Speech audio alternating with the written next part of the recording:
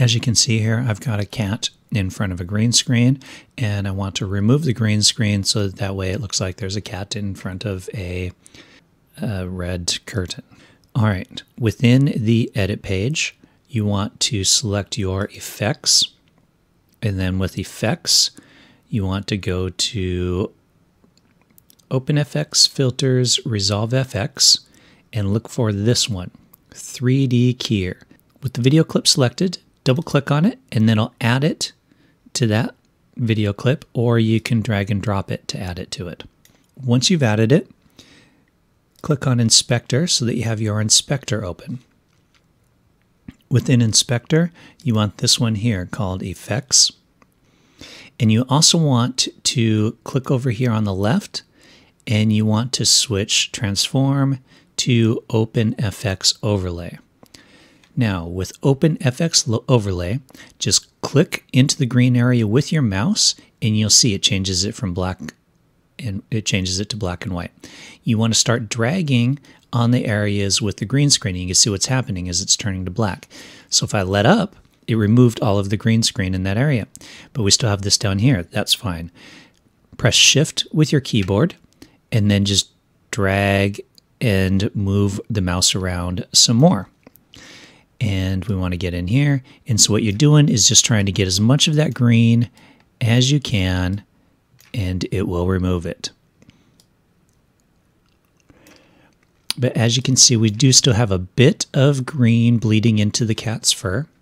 And so what you can do here is within your effects panel, you can change your final composition to alpha highlight black and white if you want, and then that will actually give you a better idea of what's being selected and what's not. So you can actually see there's some over here on the right. Let's get that. There's this little patch right here, a little area down here. So I'm just grabbing that. You can also go to Matte Finesse, and within here, just your clean black and whites, and see if you can get that dialed in. So notice this little piece right here, and when I grab my black, I'm going to pull it a bit to the right, and you can see it went away.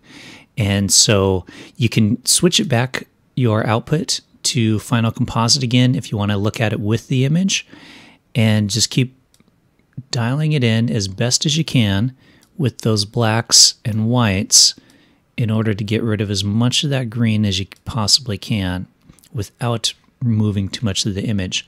You also have this one here under Behavior Options, which is Despill. So that's going to remove some of that green spill that's on the fur in this case, or the skin if it's a person. And you can drag that as well and just play around with it until you get it to where you want it.